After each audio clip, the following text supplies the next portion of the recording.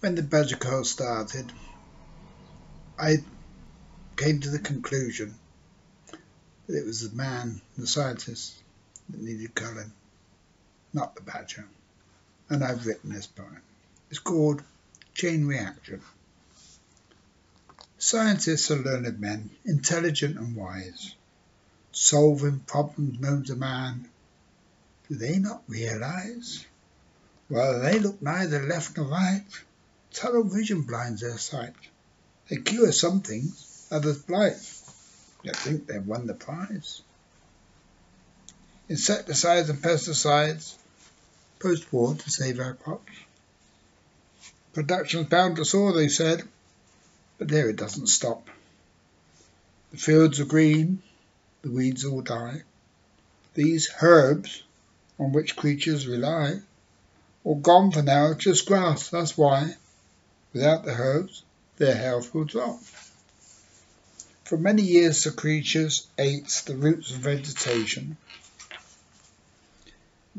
It was nature's way of healing them, their immunization. Their immune system weakens now with each new generation.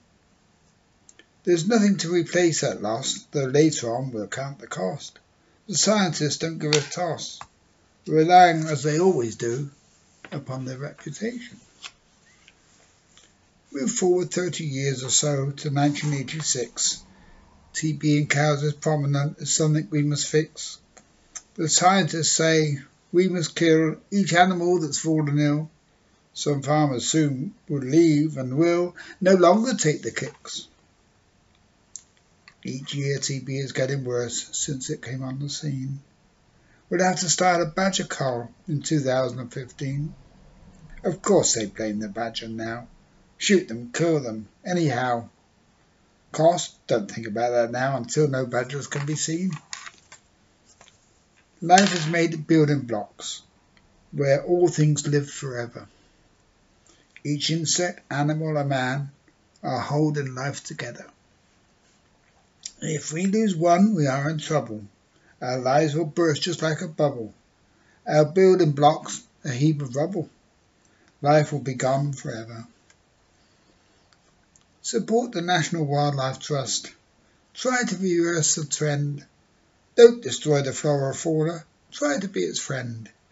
Do the things we all should do. Then I know that this is true. You will find your whole life through a better life until the end.